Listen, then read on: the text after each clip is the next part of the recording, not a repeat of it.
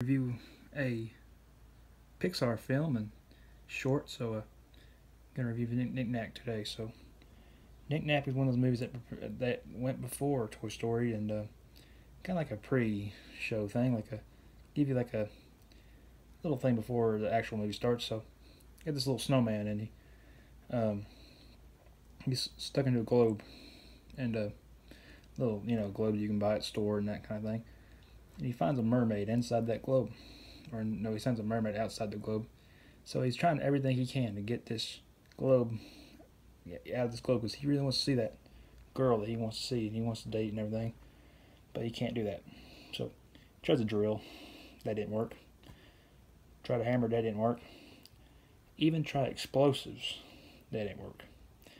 Finally, he found the escape pod. Like he did the explosives, got him into the top of it, and he went to the bottom. Got out of that snow globe, got into a fish tank. And he's like, "Here's the love of my life. Let's just go up and walk to her."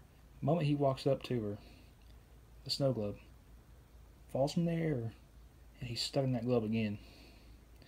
And this is the look. Never got the opportunity to go in there and see that girl. So this is like,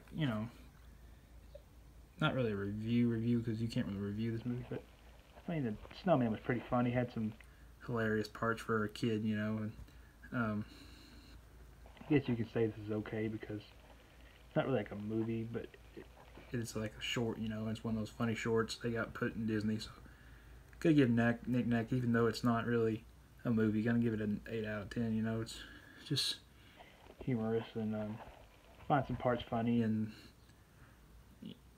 the song's really catchy. Knick Knack, the song, look it up.